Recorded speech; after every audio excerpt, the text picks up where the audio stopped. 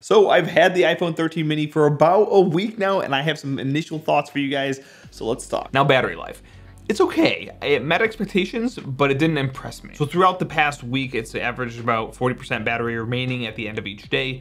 That included a day with 7 hours of usage, which it hit 29%. But again, overall, most days it ended around 40% for me.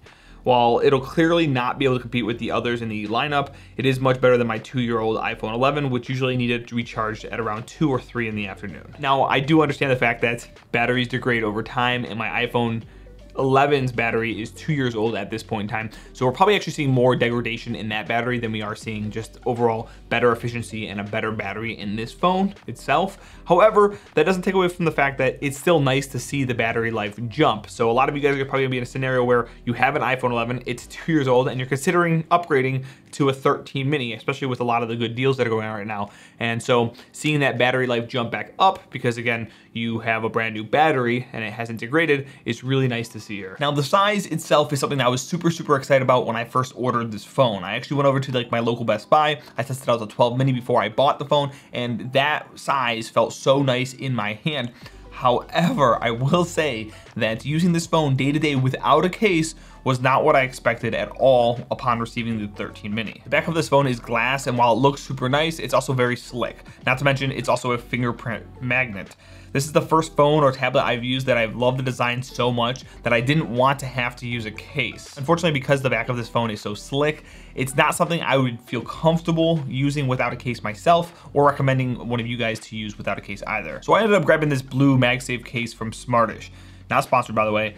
And while the 13 mini has this case on it, it's by far my favorite phone I've used since the iPhone 5S. I personally love the overall size and design of this phone, although I wouldn't mind it being a bit thicker if it improved my battery life even more. Typing on it, which is something I was super concerned about before I bought it, feels just about as good as on the iPhone 11, and my initial impressions of using this phone overall feels great too. It's probably overall the best size phone I could use personally myself. Now, if you watched my video on why I bought this phone in the first place, you know the camera system was one of the biggest reasons why I picked up this phone, and in particular for the supposed improved low light performance, mainly because I hope to use this phone as a B cam moving forward.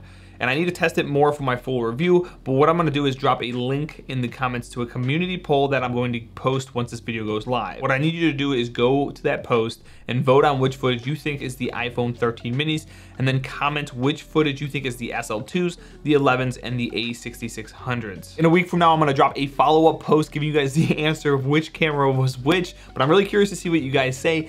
And I'm not gonna ruin it for you guys right here, but I will say is that I am pretty impressed with the upgrade from the 11 to the 13 mini. Using this as a B cam, I think will be pretty solid overall, at least for like what I plan on using this camera for. So let me know what you guys would like specifically to see in the full review down in the comments below. I will be leaving a link to the full review when it's officially released right here underneath what it should be like my reason why I actually bought the iPhone 13 mini in the first place. You can actually compare all these videos together to see what my thoughts are as I go through this entire process. Anyway, thank you guys so much for watching.